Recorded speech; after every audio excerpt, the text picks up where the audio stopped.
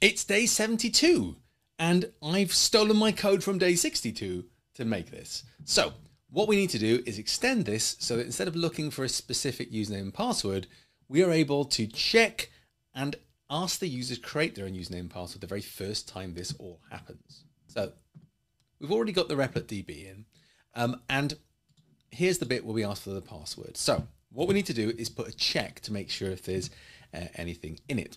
So all the records, the first time you run this, there'll be nothing in here. So you'll see here we've got 0 keys in my database, which is... So what I need to do is I need to put a check here to see if there are no keys in there. And if there are no keys in there, then I want to prompt the user for a login. So I'm going to get all the keys, and I'm going to use len. If the len of keys is less than 1, in other words, there's none in there, then I need to prompt them to create a username. So print first run, create account. So I'm going to ask them for a username. I'm going to make sure I've got random so I can generate some salt. I'm going to go crazy this time, generate a massive salt. So salt is going to be random.randint, and I'm going to generate it between the number, well, actually 0 and let's go for a really big number this time. Okay, so new password is going to be constructed with an F string. It's going to be the password plus the salt. And in fact, what I'm going to do, I'm going to hash this in line for a change. Do it all in one go. So our password is hashed and salted in one go there. Cool. So if that's the case, I need to store it in my database. So db username equals a dictionary. Don't get it wrong this time. Password. My password is going to be my new password. And my salt is going to be my salt. So then we would go on, let me just cut that. Then we go on here. Okay. So I need an else there. So if it's not the first run, what are we going to do? We're going to prompt them for their username and their password. We're going to check to make sure that that key exists. So I need to get, or I've got the keys here actually. So I need to say if username keys, we'll go here. Actually, we'll do if username not in keys, and then we'll print out username or password incorrect, and we'll exit. Now, it's nice to say username or password's incorrect there because the user really doesn't know which one of those is correct. So it's good to not give the user a specific error if the username is wrong, because if this is a hacker trying to get in, we want to give them as little information as possible. So I'll use that same error message in a little bit when we pick up on the password. So we need to then pull out the salt. So that's going to be db username salt. We need to regenerate the hashed password, and we need to check to see if the password is the same as new password. Then we'll log in. Actually, I'm going to put not equal to here, because if it's correct, we'll just pass them through.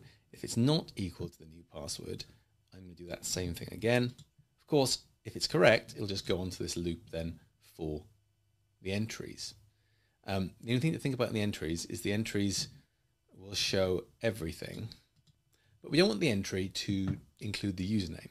So one of the things we can do here is instead of keys equals db keys, we can do keys equals, we can do a matches one. So we can do this one here. We can replace this view entry. Now, because it's a timestamp, the prefix for everything will be 2, because it'll be 2000 and certainly for the next 1,000 years, that's going to be okay. If somebody needs to update this code in 1,000 years, I think that's a good lifespan for it. So as long as there's 2 in front of it, we can pull the data. So let's see if this works. So it's picked up the first run, David, Baldy 1. Okay, add something to my account. I am happy. Let's view that. Okay, so broken view. Let's double check that. Let's turn this back to what, I see what I've done. There we go. Did you see what I'd done there? Well, let's check the login works now. David Baldy1. That's interesting. So I do have keys in here. Why is it not letting me log in then? Let's check that login code. Username, password. If username's not in keys, so I pulled the keys here. Yep, so if username's not in the keys, salt is db username salt. Okay, that's going to be password and salt. Yes, if db username password, which I did call it password up here, didn't I? Yes, is not equal to the new password, print username and password incorrect and exit. Okay, so something's going on there. Did I definitely do Baldy? Okay, what I'm going to do then is I'm going to do for key in keys, print db, square brackets key. So let's see what's actually in there. So there's a dictionary with a big bit of salt there. There's that. So let's take that and let's just also print out hash baldy1 and the salt. This is manually doing it really, so we can compare. Well, that looks right to me. Those numbers look identical to me. So it's definitely done the right thing. Let's put an if in here. Actually, I think we're right. Let's just print out db key password just to check that that works. Okay, so key password is crashing there. Oh, it's crashing after the first one, so that's okay. Okay, so let's double check what's happening down here then. So I'm getting that value out. If db username is not equal to new password, let's see where we're getting to. Are we getting to here? In fact, you know what? Let's use the debugger. Breakpoint here. And then it'll stop as we go. So let's run it. Right, so let's investigate what we've got here. What have we got? We've got a password string baldy1. Okay.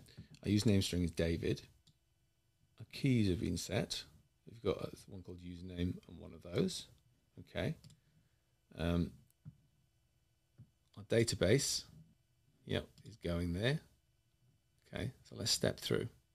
Where are we here? We're here. So it went into that if, did it? If username not in keys. But we saw that it was. So something strange is going on here. Username David. Keys still accessible. Oh. When I made it. When I created the username. That would be very silly if I did what I think I did. Yeah, I did. I created that. There we go. So I created username. I literally put the word username in. There was no variable name in there. So debug is good for something. So I just need to delete all the keys in the database very quickly. Del. So I'll just do that. That should delete everything and do my first run again. There we go. So I can get rid of that now and run it again. So try again. David, Baldy1, add. Does it work now? View that. Works. And let's log out. Log back in. David, Baldy1. Well, hey, it works. You've now got a really private secret diary.